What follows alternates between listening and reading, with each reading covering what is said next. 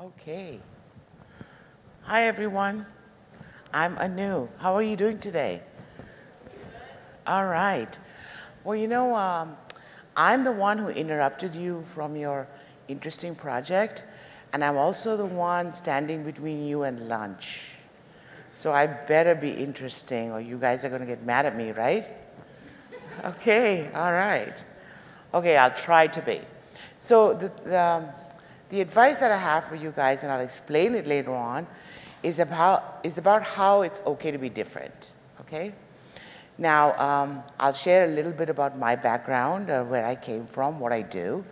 I'm mostly going to talk about this interesting new consumer product called chatbots, which all of you have played with and encountered, but I'll tell you what goes on behind the scenes there, okay? So where I'm from. Now, there's a lot of us in the Bay Area that are from India and from other parts of the world. So we're used to a very diverse crowd, but when I came over 20 years ago, whenever you said to anyone that I'm from India, they always said, oh, there are tigers there. And also, they talked about the Taj Mahal. But did you know that the Taj Mahal was built without any computers? And it is the most modern marvel of preciseness in geometry and beauty and architecture. It took 20,000 people over 20 years to build it. And it is actually a tomb. It was it was built for an emperor, Shah Jahan's wife, who died giving birth to their 14th child. Now, I'm sure you have brothers and sisters, but does anybody here have 14 brothers and sisters? Okay, so imagine what your mom goes through when she has to have 14 kids. And then you have tigers. Well, they're beautiful animals, and they're originally, the Bengal tiger is from India, but there's very few of them left. And there used to be hundreds of thousands, millions of tigers, and now there are over just about 2,000 left, and they're working to bring them back. So that's an interesting piece from where I came from. But other than the Taj Mahal and tigers, we also have major cities in India. And these are some of the cities I grew up in. That's the Gateway of India in Mumbai, Bombay. Used to be known as Bombay, and this is in New Delhi. So I grew up in cities, but I went to school here. It was in the mountains, beautiful little location, and everybody had to wear uniforms in our school. Aren't you lucky you don't have to wear uniforms? There was a lot of emphasis on being exactly the same as everyone else. And what am I here to talk to you about? How to be different, okay? But like, for example, that girl in that uniform, she's in a lot of trouble because one of her socks is lower than the other. So there was a lot of emphasis on being precise. Now, having discipline is a good thing. Getting up in the morning, going to school, doing your assignments. I'm not knocking that at all. But here are some people that are different, okay? Does anybody know who these people are? Okay, you go ahead, tell me. Steve Jobs on the complete left, Albert Einstein in the center, and Elon Musk. Yes, and they're all pretty different people, aren't they? They thought differently. Because Steve Jobs thought differently, he's given you that lovely iPhone that everybody loves. And Albert Einstein basically solved a lot of mysteries of science and laid that out in front of us. And Elon Musk came from software and payments, and now is sending rockets to Mars and building electric cars. And what's different is that they all thought differently. They were creative, they thought differently, and thereby they achieved great things. And I'm here to tell you that it's okay to be different. Now, one of my topics here today is what my company currently does, which is making chatbots. Does anybody use chat? Do you use messaging? Yeah. Do you use Snapchat? Do you use Messenger? Do you use Skype? Okay, so everybody knows that in the past, it used to be, people used to send emails, and now they just basically message and chat with each other. And so the bots are already here. And let me show you some of the bots that you're surrounded by that you probably didn't pay too much attention to. But before I do that, I'm going to show you a useful chatbot, okay? So Snapchat and messaging, all this is fun communication. But how do enterprises use this to provide some value? And how do entrepreneurs like me turn this into a business? So has anybody had an accident or got hurt sometime and you needed to go to urgent care? Yeah? So there was no time, either go to emergency or just an urgent care because you have a bad cold and it's a Sunday and your doctor is not around, right? And you go there and you end up waiting a long time and it's kind of annoying and half the day is gone, right? So here's a service that this healthcare, Banner Medical Group, which is huge, decided to provide. Actually, I can show you a video about it, okay? So it's the Banner Urgent Care Health Bot. It'll find a location near you. So just through messaging, Facebook maybe, it's going to ask you some questions. Okay, give me your zip code and tell me where you are, and I'm going to look for a location for you that is the nearest. Okay, I found one right near you. Do you want directions? Do you want to know hours of operation? Most important, you want to know how long do I have to wait? So it's going to tell you, okay, I'm going to search at this location. How long is, I'm going to let you reserve time. I'm going to tell you your wait time is 0 to 15 minutes. And I'm going to even let you register online and drive up there, okay? So that's useful, right? That's useful. Not that Snapchatting isn't useful. It gives you a lot of fun. But now it's giving you directions. And there was no human being involved at the end of this. Nobody had to wait on a Sunday and work 24 hours shift or anything. This was a bot that gave you all this information. It tapped into the systems that tell you wait times. It tapped into an API to find you the directions based on your zip code and how close you are, okay? So that's one of the bots that my company is building. But what is a chatbot? So it's a service. It's a very precise service that's delivered via chat. And it works on all the different chat platforms. Now, there is a giant app. All of you may be familiar with the chat apps that we have here, but there's a giant app in China called WeChat. Anybody use WeChat? Yeah, there we go. Yes. And this is an example of how a mega chat app can be. Because with WeChat today, you can renew your passport, send money, talk to a business, consult a doctor, watch TV, send and receive money. So this is an example of how a ubiquitous chat mega app can really provide value and convenience to users.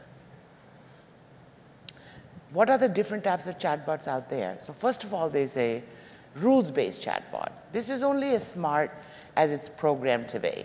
It can only answer specific things that it was designed to do, and it can't really go much further than that. And there's a good use for these scripted kind of bots. And then you have the AI chatbot. This one actually has intelligence, and it gets smarter as you go along, so that you don't have to be ridiculously specific. You can just ask general questions, and it gets smarter by talking to lots of people. So this is where we are going, where you have an intelligent bot that's answering questions that in natural language. And you see a lot of these around you, okay? So for example, you're looking for travel, and it's telling you, here are flight options, here are hotel options, here's the best place to stay, here's some information about the hotel. And it's providing it to you all on your phone without downloading an app. So you don't have to download an app, and you're accessing actually multiple sources of knowledge. And instead of browsing and pointing and clicking, you're asking a question, and it's giving you an answer. And then it's giving you medical advice. What's wrong with you? Does it look like this? Okay, here is some people who had this issue before, and here's what the doctor said about it. So you can consult on your symptoms, and certain doctors, et cetera, can weigh in. And then you have weather. What's the weather like? What's the weather like going to be tomorrow morning? You know, what's the best way to do my hair for this weather? And things like that. So you can see that it can get into your daily life. There are even chatbots that actually are just there to be your friend. They're sympathetic. You tell them you're having problems, and they consult, and they tell you, here's what you need to do. Here's how you can feel better. They can just make you, if you're lonely, they can be friendly and make you feel good. And of course, everybody, many of you may have come across this, has seen Alexa. They control your home. You can switch on lights, ask it to perform certain functions for you, put on a TV show for you, and basically control the devices. And it's also being done through artificial intelligence. And so, as the CEO of Microsoft said, human language is the new interface. So, you know, recently I went into a movie theater, and I went to the restroom, and I wanted to wash my hands. I just put my hands under the tap, and I just kept waiting, and the water wouldn't come. And then I realized I actually have to lift it up. It's not automatic. I'm already used to sensors that just bring me water, as much water as I needed. And that's exactly what chatbots are going to be. They're going to be all over, and they're going to do all sorts of things for you, and you won't understand how you actually lived without them. And it requires actually a lot of technology behind it, in terms of understanding English, understanding intent, understanding positive feelings, negative feelings, and also connecting it to all of the big systems, software, enterprise systems in your company, so that you never have to call that 800 number and wait for someone to answer a simple question. You can just do it on chat and be on your way. So loads of efficiency coming from this smart application of this technology to enterprise users and personal users, home users. And it's also going to create lots of opportunities for entrepreneurs like myself to innovate and create new things, or new functions. So basically, I get back to, it's time for you to be different. You can make your path.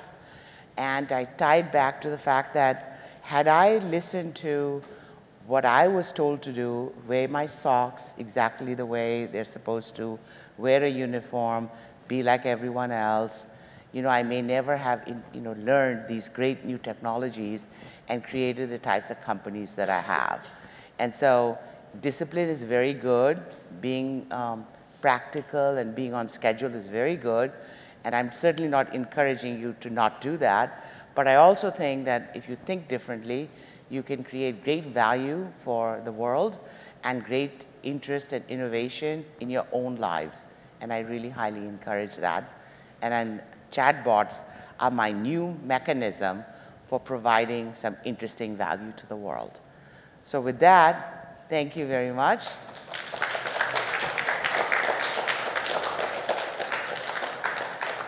See, I told you I wouldn't keep you too long from lunch, right? Thank you, Anu. So right now we're going to open it up to questions. So if any of you have questions, please raise your hand and Anu can hopefully answer them. Yeah. Can chatbots recognize that they are not a human, or do you have to program that in as well? Okay, so chatbots definitely.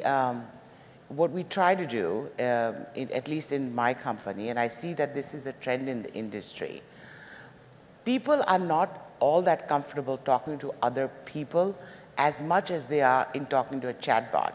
Oh, I'm talking to an automated messaging bot. And so we make it very clear this is a bot. In fact, we give our bot names. Hi, I'm V, the healthcare bot. Hi, I'm Max, the Intel bot.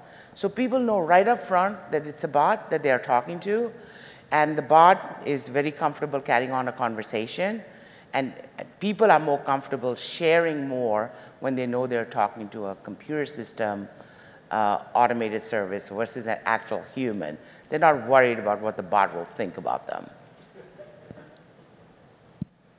Yes? Can someone easily tap the bot? Can they what? Can they easily hack the bot? Okay, well, you have to put in all the different security systems, right? As we know, anything can be hacked into, right? So even the bots have to be programmed in such a way that they are secure. Yeah, go ahead. How did you get the idea to start this company? How did I get the idea to start Broadcom? Well, I mean, that's a kind of a little bit of a longish background to that. About 15 years ago, I did a company called Rubrik, which was helping big enterprises do marketing. And at that time, we used a lot of email, right? And then I turned around 15 years later, and that's what big enterprises are still using. They're sending you loads of email to get your attention and to give you the information that you want. And at the same time, I went to a large company's site on Facebook, and I sent them a message through Messenger. And I said something like, hey, I want to buy $10 million worth of your stuff. Call me back. Nobody ever did. I did that 3 times. So I felt like there's something missing. People are doing social, but enterprises aren't doing it well. And they're sending you a lot of email, but like, who reads email anymore? People are on messaging. Anybody who wants to get my attention sends me a message on my phone. So I put the two together, and I said, maybe we need a platform, a service that allows companies to message intelligently with their clients. And maybe they want to do this for their consumers to provide more value. So I thought it was a great opportunity, and that's how I got the idea.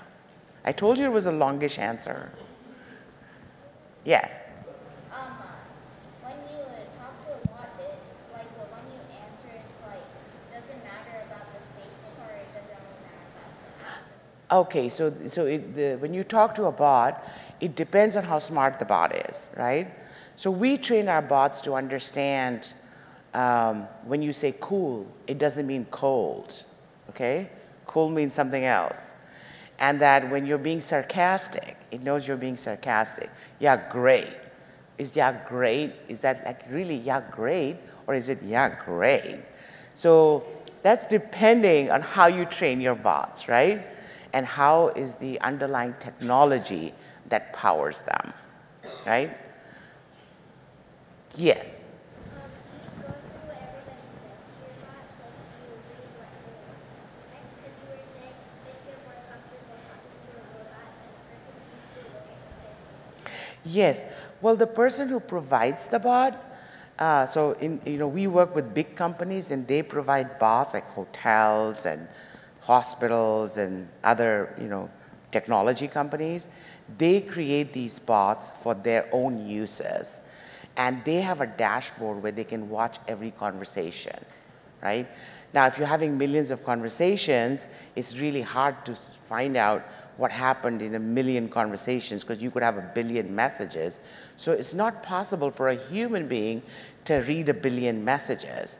So what we do is we provide analytics that tells them, here's how many conversations you've got going on, here's the ones that are successful, here are the ones that are stalled. So we give them tools to help them manage these 1 million simultaneous conversations. Yes? So when you program your bots, do you have to program them for every language, or is there like a lot of similar code that goes into it? Well, the core NLP engine that we use supports 192 languages. So we can build it really in any language, and it understands all the languages, because the translation of the core engine that we use. Yes? So could your chatbots use Alexa or Google? Yes. Yeah, those are chatbots too. They're just voice-activated chatbots for a specific purpose, which is to control your home devices. Yes, that's a very good example of chatbots. Siri is a chatbot. You didn't think it was really somebody sitting there talking to you, right?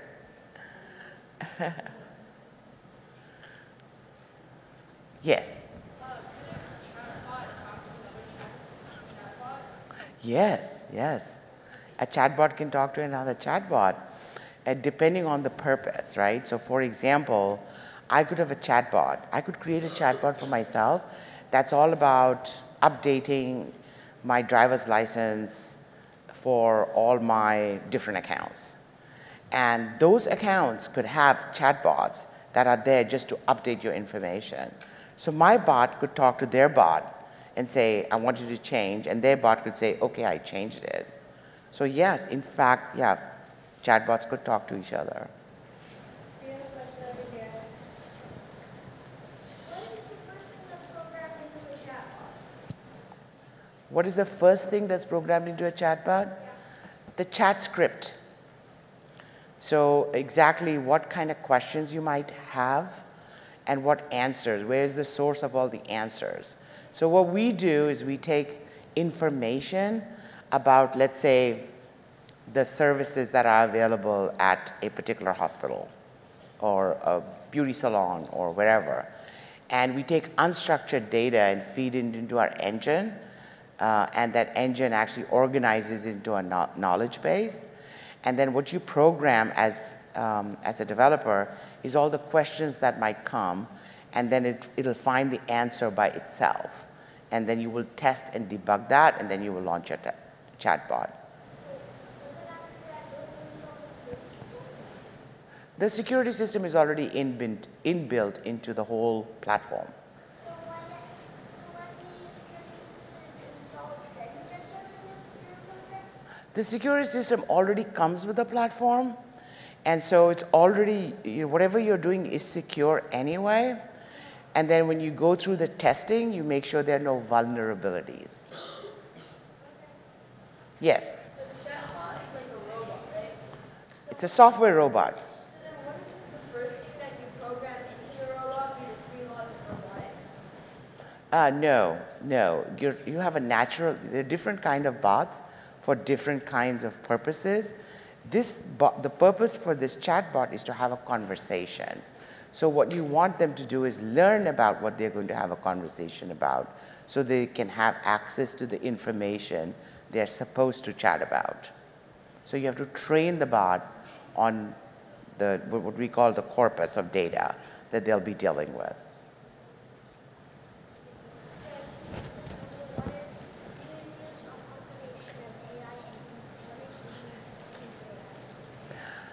So we use machine learning, and we use natural language processing heavily.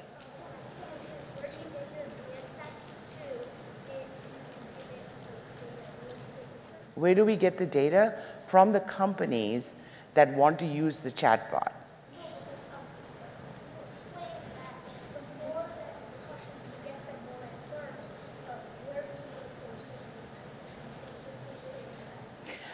We create them. The first data set that we actually use, for example, if somebody's trying to provide a customer service bot, they already have a call center where they've been handling these questions. So they have, if it's a marketing application, they have FAQs, frequently asked questions, that they have compiled. So the first thing we do is we feed the knowledge base with the existing questions. We call that to create the corpus. And then when the chatbot goes into action, it's now factoring in all the new questions that are coming in. Yes? You mentioned it getting new questions, and I also was wondering, if somebody was to use slang and did an abbreviation for it, would the chatbot immediately respond to that, or would they say, I don't know what that means? Well, we train the chatbots in slang as well, right? Like I mentioned in an example, cool doesn't mean cold, right? And sometimes cool may actually mean cold. So it's called, we have intent classifiers, and we have people that understand emotions, chatbots that understand emotions, and they factor it into it. Now we have two options. It's still a chatbot, right? And how sophisticated is the chatbot going to be for sort of simple routine queries, right? Probably not a lot of training at that point. So we have two options. One is transfer to agent. So automatically it will transfer to a live agent, or give you an option to call. And if the customer doesn't want to provide that option, it can say, sorry, I don't know what you're talking about, right? Yes? Did you create or did you make the chatbots that you saw in the website before? Did we make those chatbots? No, those companies made their own chatbots, yeah.